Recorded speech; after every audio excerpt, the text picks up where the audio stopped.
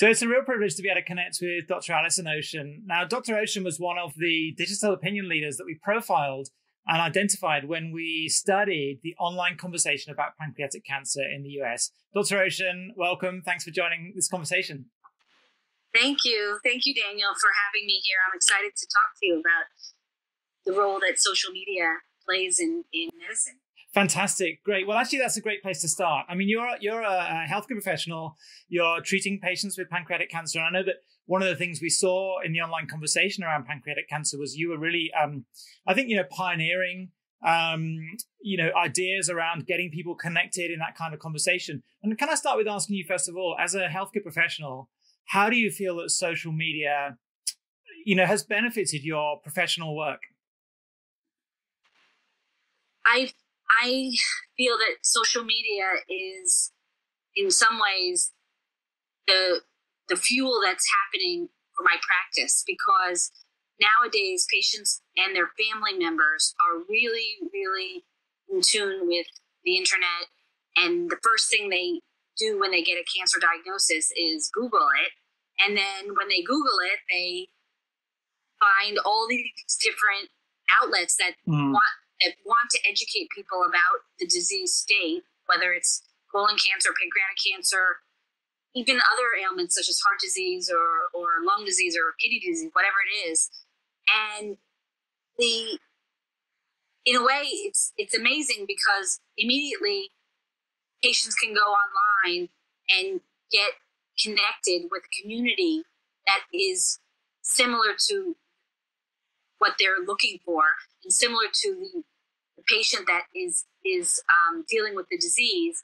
But at the same time, it's a little bit of a double-edged sword, because a lot of the information that's out there sometimes is not vetted and is just not scientifically accurate.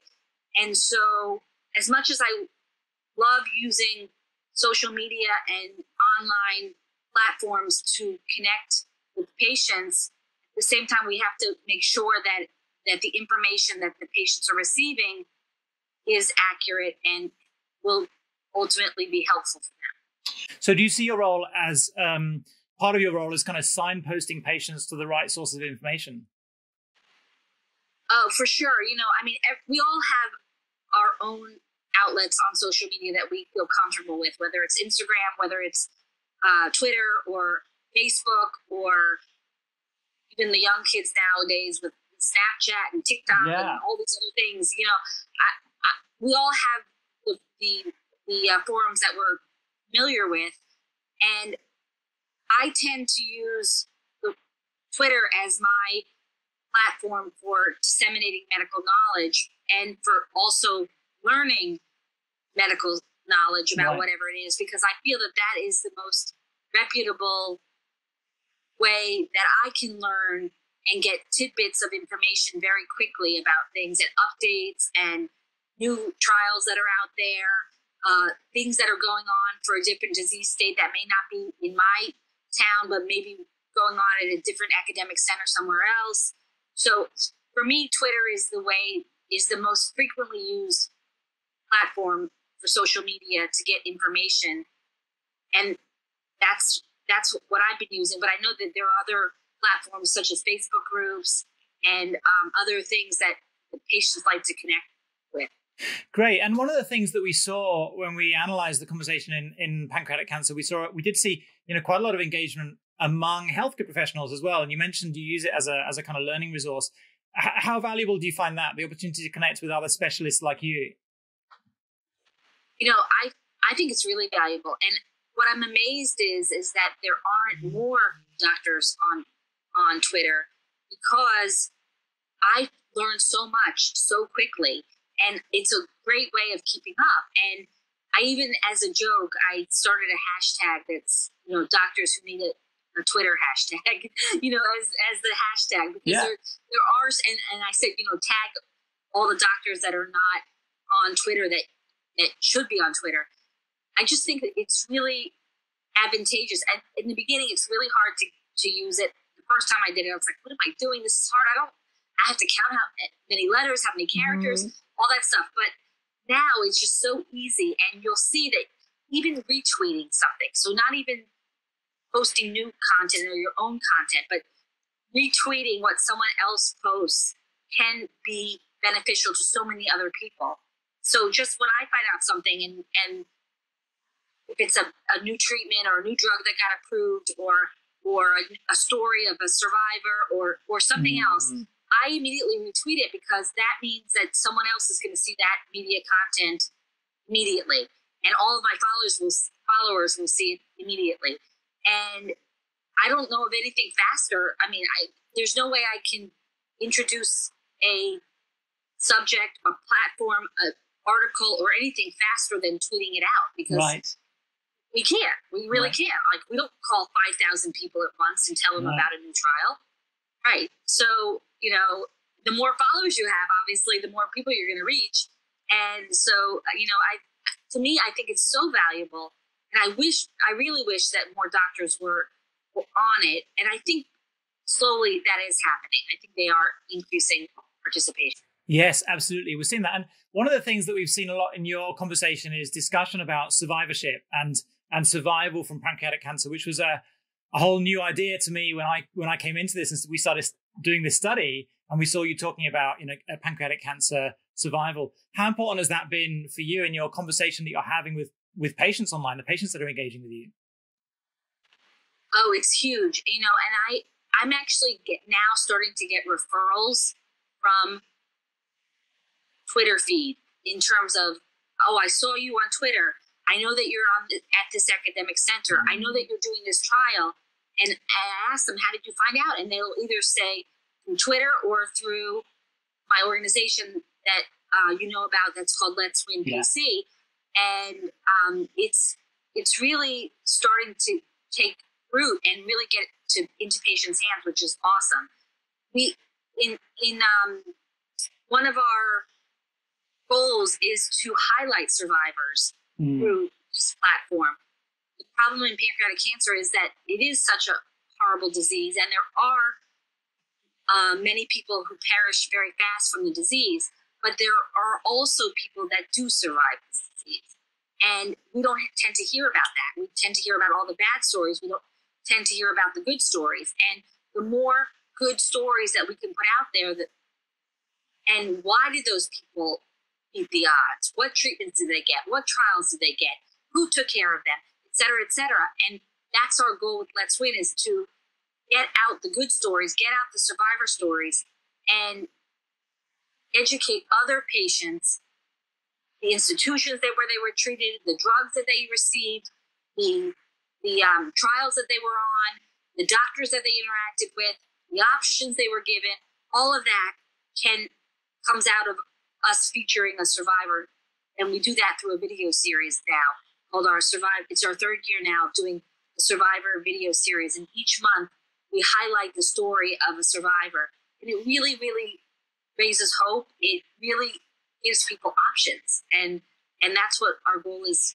And our goal is to use social media to get that information out to patients fastest. That's so powerful. And what you're doing there to bring hope to patients and to connect patients out with resources. And as you were saying, even patients finding you and asking you about trials. So would you say that there's actually a direct impact that your use of social media is having on pancreatic cancer survival and treatment? It's a hard thing to measure. And I would love to be able to say that we are reaching enough people so that eventually we're going to have people enter enough trials so that we can actually move the bar in this disease and have outcomes get improved significantly. I think that that's going to take such a long time, unfortunately. But I have no doubt in my mind that we are helping people by using this platform, because at least we're connecting them with experts who know more about this disease. And there's so much medical literature that shows that it does matter the first time you get treated and what you get treated with. It does matter. And getting treated at a multidisciplinary center that has expertise in that cancer, for whatever cancer it is, not just pancreatic cancer, it makes a difference.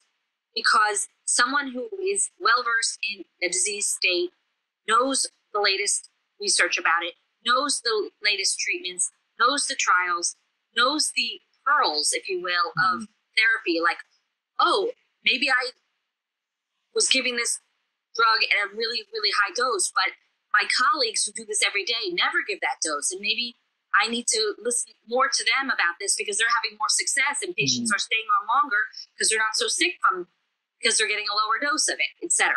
So that's just an example of how doctors even can interact with other doctors on Twitter to get treatment information, not just the patients. But like I use it as a reference to get information from other experts, in certain areas that I'm not an expert in. That's brilliant. That's so good to hear. Can I ask you one more question? And that is about the role of, you've talked about doctors and you've talked about patients and you mentioned your organization as well. What sort of role do you think that the healthcare industry can play in the online conversation with doctors such as yourself? The success in healthcare comes from all parties wanting to have a stake in this for the betterment of the patients. And that includes the doctors, the patients themselves, obviously. They're their biggest advocates. The pharma companies, the insurance companies, regulatory people, policymakers, all of these people, all of these stakeholders should have a say in the conversation about the treatment of and management of patients with a bad disease. And I think that social media is a way that all of these stakeholders can get more involved. When I go to some of the meetings with consulting meetings with pharmaceutical companies, I tell them about Let's Win, and I tell them about how when we initially started this, we actually had the support of a pharmaceutical company, not a financial support, but we had the support of the company to help promote this talk amongst their community. And that was huge because people need to find out about it, and our reach is only so much. But if we exponentially increase the reach of by spreading it to all the people who get involved and all their contacts, we reach so many more people. So that was vital in the beginning to have a pharmaceutical company to help us get the word out about this chat. And then another area that I would love to have people more involved in is actually the insurance companies, because in the United States, it's a huge problem with doctors having to advocate on behalf of patients to get certain therapies approved, to get certain therapies covered, covered by the patient's insurance. And if the online conversation is heard by the people that make these decisions in the insurance companies, I think that a lot of policies could change for the better for patients if they listen to the patient's voice. And that's one thing that social media certainly can do for anyone, is that they're going to get the true voice of the patient, and that can help shape policies moving forward. And I think everybody benefits in that. Absolutely, that's really powerful. So, in terms of you say, these are some areas that you're saying, you'd like to see more sort of engagement with the kind of industry, or the industry getting more involved in that conversation. Is there anything else that you think you'd like to see from industry in terms of engagement with doctors such as yourself on, and particularly in terms of the actual engagement that takes place on social media? It could be something as simple as a how-to webinar, or a how-to program about social media in general, to teach people who aren't that savvy in it how to do it, and how do you connect with other doctors, how do you connect with other patients. This is how you do it. How do you make your profile? How do you make a tweet? How do you post in an Instagram thing? Like, a lot of people don't know how to do it. Their kids may know how to do it. If they're older patients, their kids are online, and obviously the kids that nowadays know how to do all this stuff. But a lot of the older patients do not know how to do this. And I think that something as simple as a company hosting a social media webinar about, the how-to of it all would be really, really helpful, and would get the word out there about how they can use social media to improve their care in certain ways. So that is one idea I have. They could join in these chats that exist in all of the disease states. We do one for pancreatic cancer called Pank Chat. But if there's a company that is really invested in breast cancer research, they should participate in the breast cancer chat, or colorectal cancer. Most of the disease states in cancer have their own online forum, and some of them do have monthly chats. I know there's one for lung cancer as well. So I think that would be a good way for pharma to get involved. Certainly also for other patient advocates or policymakers to get involved, in addition to doctors and patients. That is absolutely brilliant. Dr. Ocean, thank you so much for taking the time to talk today. I feel like we should do a series. But it's been a real pleasure. I don't know if I should be the one to educate about the social media. I know how to do it, but there are pros that can do it even better than I can. So you are a pro. I would love to engage those, and I do ask them for tips. How do I do this, and how do I import a link so that the picture comes up and not just all words and jumble stuff. How do I do that? And sometimes I look to our social media managers to help me import data in a way that looks good on the screen. Well. So I'm always looking for ways to improve my online presence. So I think what's great is that you're even doing an interview such as this, because it's really an unmet need, I think, for patients to find information and to connect with other people. And that's really what the power of social media is the connection. That's great. Thank you so much. So actually a great place to connect with you might be on Twitter at your handle. Yeah, my handle is at Dr. Allyson Ocean, at DrAllyson Ocean, like the ocean, at Dr. Allyson Ocean on Twitter. And we'll also find you on the Pank Chat hashtag. Yeah, the hashtag Pank Chat. It's the third Tuesday of the month. It's international. So we have many different countries involved. And it's the third Tuesday of the month at 8 p.m. Eastern Time.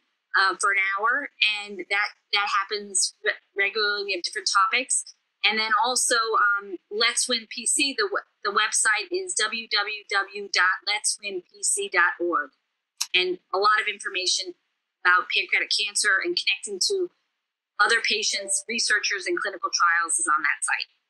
Excellent resources. Thank you, Dr. Ocean. Thank you for everything you're doing in this space. Thanks for taking the time today, and thanks, and keep bringing hope to the pancreatic cancer space. Thank you, Daniel. I really enjoyed speaking with you today. Oh, that's fantastic.